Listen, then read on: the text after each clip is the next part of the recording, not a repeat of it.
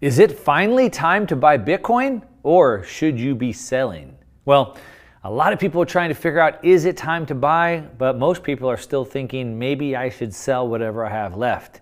Well, there's certain ways that we can look into this without having to use a crystal ball. There's certain metrics, there's certain gauges that we can look at.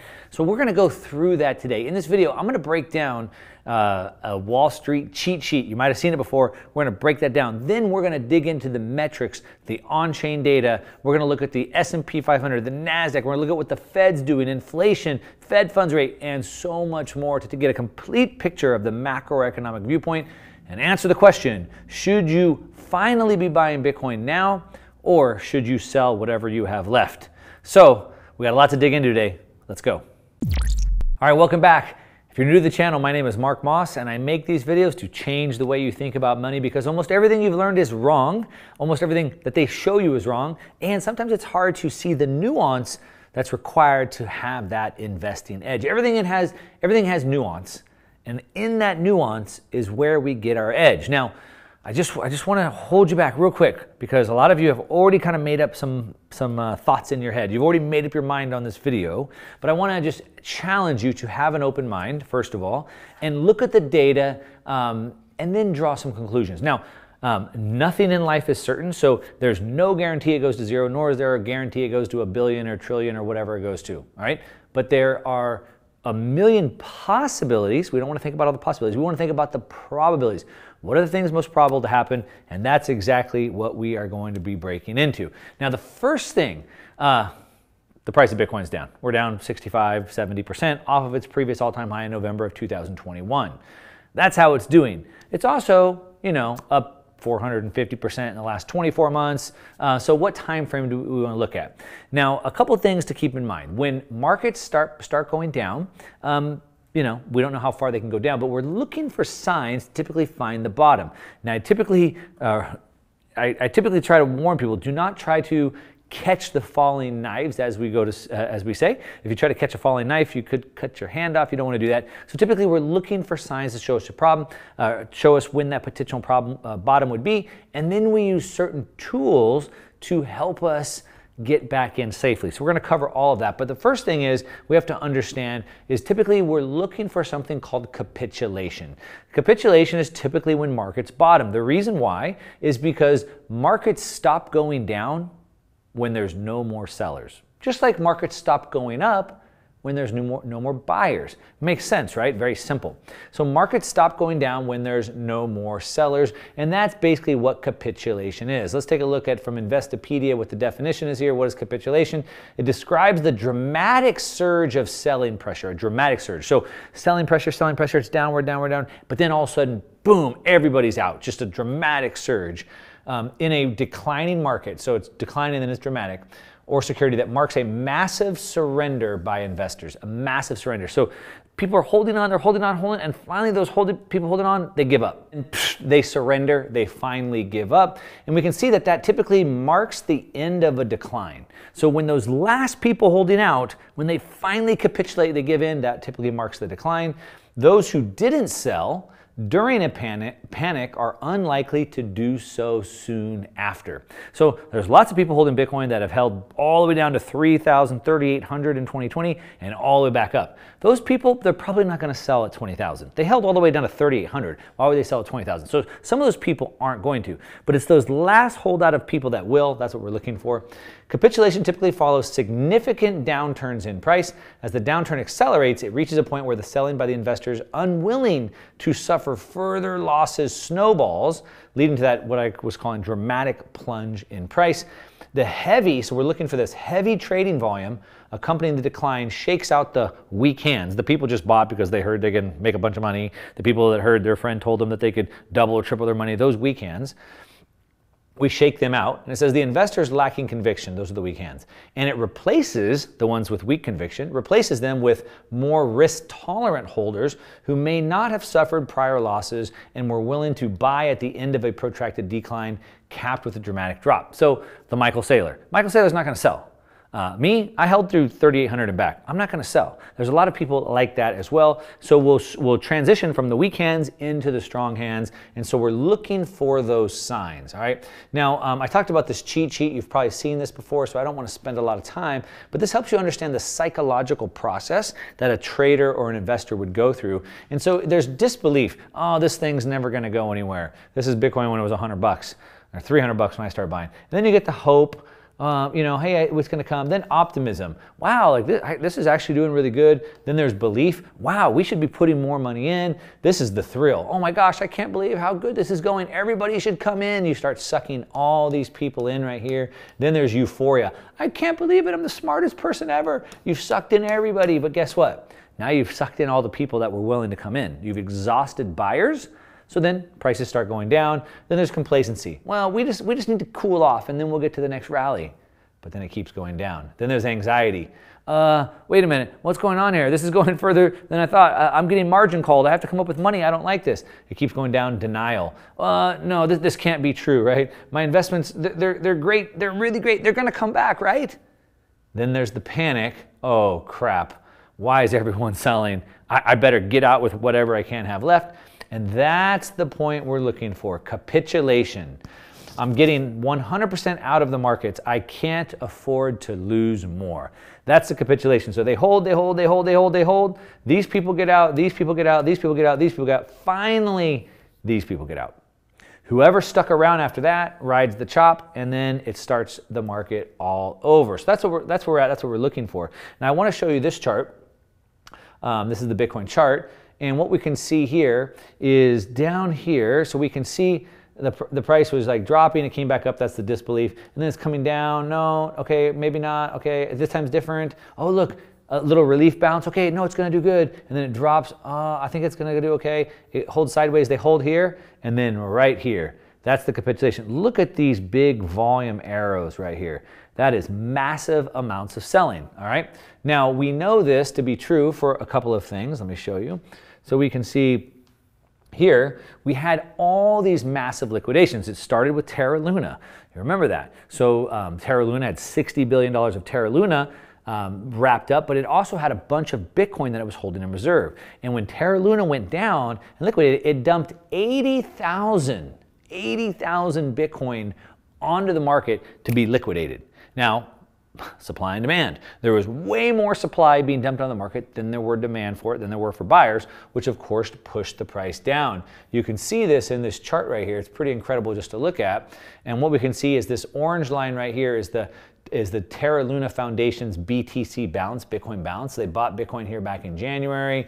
They bought more in March, April, May, etc., right? And then all of a sudden, in one day, had to dump 80,000 Bitcoin. And you can see what it did to the price right here. See how it cratered this down? Down to about $45,000 right here. And that's where it really started going sideways. When that started going down, then we had all the contagion. So then we had Celsius, and we had Three Arrows Capital, and we had all these other ones that caused it to even come down lower, which is where we're at today. The other thing you can see is that all these longs were being liquidated. Here's another way to see it. So this is volume that we have down here. These are liquidations. And so you can see as the price started coming down, stair-stepping down, you can see these liquidations happening right here, which literally just plunged the price. So see this right here, and this right here, and this right here, and this right here. So those are the big momentum. Those are the big sells that we are looking for this capitulation. We saw there was $3.2 billion, with a B, $3.2 billion worth of longs that were liquidated just since March as this market started moving down. All right, so we had all that happen. The Terra Luna went down, the Three Arrows Capital went down, the Celsius went down, then we had Voyager file bankruptcy, BlockFi, you name it, right? Boom, boom, boom, boom, boom. But then the market stopped going down. But then we had another problem, and this is the miners. The miners started to capitulate. So the miners, they process these transactions, they earn Bitcoin rewards, and most of them save a lot of the amount of Bitcoin that they had. The problem is that they started to capitulate, and that was another big drop. We saw the market price plunge below the production cost of Bitcoin. So they hoped to make money on the Bitcoin they produced, but the market price dropped so low that they were actually losing money. We can see this in a chart right here. And what we have here is the this orange line is the terahash per day. So this is the amount of Bitcoin processing power these computers plugged in. And what we can see is this is the amount of money they make for processing power. And you can see it's going up along with the Bitcoin price. So this gray line is the Bitcoin price. And so as long as this is moving along with the price, we look good. This comes up, it goes up with the price. The problem is right here, this divergence. And so the amount of money they're getting per terahash greatly diverted from the Bitcoin price. And so they started losing money. And when they started losing money, they started to capitulate. We can see this is another chart. And what we have here is the blue line and the green line are the 30-day and the 60-day hash ribbons. So this again shows the amount of power of Bitcoin miners on the network. And it's important to understand this because as more people start to mine Bitcoin, it increases the power of the network, the hash power. And what it does is it's always going to release the same amount of Bitcoin, but they divide it between more people on the network or less, depends on how many people there are.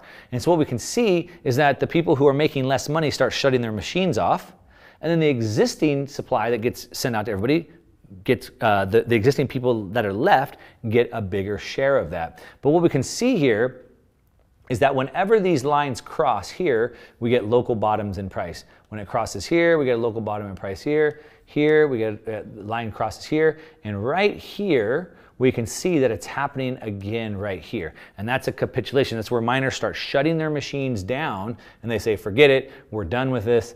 We don't want to mess with that anymore.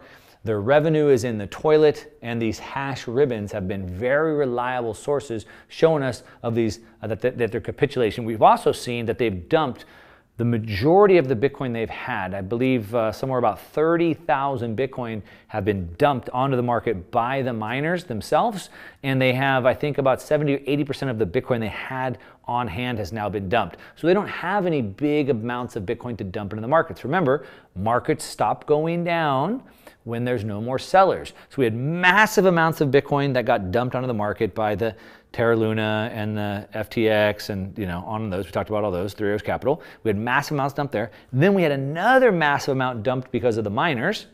But now there's no more big, massive amounts to be dumping into the market, which could very well signal a capitulation. Like I said, we've seen all these insolvencies. So we see Celsius went insolvent. We have BlockFi. They basically went under. They had to get a loan, a bailout of $250 million to bail them out. Genesis, which is one of the biggest companies in the space, everyone thought they were going to be okay. They had exposure to the bankrupt of Three Arrows Capital. We had here Three Arrows Capital was one of the big ones that went down. Voyager had to file for bankruptcy. So all of those were going down. Capitulation, capitulation, capitulation, and we saw it. I showed you on the charts. The question is, have the markets exhausted all of the sellers? Now, there's always going to be someone that has a couple here or there they want to sell. But we're talking about the ones with 80,000 Bitcoin that they can dump into the market in a given time. Now, we don't know exactly when the bottom is. We won't ever know the bottom until we're looking backwards. We don't know the top until we're looking backwards. But we're looking at the data to try to see, and so far it looks pretty compelling. But let's look at it from a couple other angles. Now, first of all, let's look at it, again, we don't know if it's the bottom or the top until we're looking backwards. No serious investor really ever tries to predict the top or the bottom of a market. Nobody has a crystal ball. If anybody could get the tops and bottoms right, they'd be the richest guy in the world. Nobody can get it right. What investors try to do is they try to determine when things are cheap or when things are expensive. Investing is super simple, right? You know how to invest, right? You buy low and you sell high, right? Simple. Most people get it wrong though. They buy high and they sell low, but all you want to do is buy low and sell high. I didn't say buy at the bottom and sell at the top. We said buy low and sell high. So you're just trying to determine what the price levels are. Is it cheap or is it expensive? And what we can see when we look through data on Bitcoin, again, it's been declared dead over 450 times. But if we look at this chart back to 2011 all the way here till current, what we can see, these big red lines are drawdowns from their high. So here we had about a 95% drawdown, meaning it went down 95%. Here we had one that wicked down right here, about 85%. Here we had one about 80%. Right here we had one that was about 75%. And you can see each drawdown gets less and less and less. This drawdown obviously much higher, but here we are right here. So again, historically, we're very cheap. We're not at the lowest drawdown we've ever been, but we can see that each one has been getting a little bit higher, a little bit higher, a little bit higher. So we can see per the drawdowns, we're at about that level. Now, we've already seen it on the volumes. We've already seen it on the capitulation from the CFI lenders. We've seen it on the volumes from the miners capitulating, the hashing ribbons, shutting off the miners. We've seen all that. But just on price level alone, you can see that we're at about historically very, very cheap levels. There's another one that I like to look at, a valuation floor. This is the realized price. So this looks at the Bitcoin when the last time it was moved on the network and what that price was. And we can see that whenever we get below these areas right here, it's been really, really good buying opportunities. And so we can see that here we are again, only a few times in history have we been below that realized price, which has historically been a really good buying opportunity. We can also see it on the 200-week moving average. I like this chart because Bitcoin has a 4-year halving cycle. That means every 4 years, the new amount of Bitcoin being released every day gets cut in half. And so a 200-week moving average is a 4-year chart, works pretty well. And we can see the same thing. Anytime we get to the 200-week moving average or even below it, these have been really good buying opportunities. As a matter of fact, I put some numbers on a chart here. So what we can see, the fair valuation framework. This is from my friends over at the Bitcoin Layer. Shout out to Joe and Nick. What we can see is that whenever it's dropped down below here and here, in this time it returned 327%. When it got here, it returned 1,600%. I like 1,600%. I like 327%. So the last time it's got to there and there, those are the returns that it's done. Does that mean right now it's sitting below there? Does it mean it can return between 300 and 1,600 again? No, it doesn't mean that. But it does mean that there's a very good chance that it will. There's a high probability. Does that mean you should put 100% of your money in it? Certainly not. Does it mean that you shouldn't try maybe 1% of your money? So you see what I'm saying? There's nuance to these things. Nothing is black and white. I'm not saying to sell everything you own and put 100% into Bitcoin, nor am I saying don't put 0. Maybe 1% is right for you, 2%. You can decide. But like I said, these have been historic buying opportunities whenever we've got to that level. Also, we can see the cost production. So as I always talk about, like with real estate, we've been talking about recently, you can't sell a house for less than it costs to build one, and you can't sell a Bitcoin for less than the production cost of the Bitcoin either. And so what we can see here is that the Bitcoin production cost, meaning the cost of the electricity alone, is getting back down to, as I said, very, very cheap levels. So buy low, sell high. Doesn't mean it's the very bottom. We don't know. Doesn't mean it's very cheap. Yes, by almost all the metrics it is. All right, now beyond just Bitcoin, Bitcoin has been trading like a risk asset, right? So it's been trading like a tech stock. Now, it's not a tech stock, but it has been trading like a tech stock, like the NASDAQ. The NASDAQ trades different than the S&P 500. So we're gonna take a look at that. But it looks like risk could be bottoming soon. I'm not saying all the market's going to bottom soon, but it looks like risk could bottom soon. So let me show you why. The first thing is that CPI, you know about that? Consumer Price Index? It's super hot. As a matter of fact, it just came out with the latest numbers, which are 9.1%, breaking all the records we've had for 4+ decades, and there's a bunch of reasons why that's not accurate, and it's actually way higher. However, we can see that the Fed's doing everything they can to stop it, but they can't. It's getting hotter and hotter and hotter. Now, why is that important? It's important to understand because the Fed last November said that they finally admitted that inflation was out of control. They finally admitted they had to do something about inflation, and they said what they were going to do was raise rates and start quantitative tightening. Now, they announced that in November of last year. So what can we see from that? First thing we can see is here's a chart just showing the inflation levels right here. So we can see how high they are, 8.6, like I said, 9.1 is the latest number, CPI year over year, incredible. Now the Fed has already told us they vow and they're committed to getting back to 2%. And so all eyes are on the Fed. Now a lot of people want to know when will they pivot, and so this is an important thing to keep in mind. So this shows the implied Fed funds rate and the number of rate hikes that they have. Now, what's important to understand about this is they tell us way in advance what they're going to do because they don't want any surprises in the market. So they had said that they would raise rates through 2023 for another year. All right, but the problem is that inflation is way more stubborn than they had envisioned. And so now what they're doing is they're moving up and actually getting way more aggressive than they had originally planned to. So now they're forecasting that they may move an entire point, a single point, 100 basis points in the next meeting at the end of the month.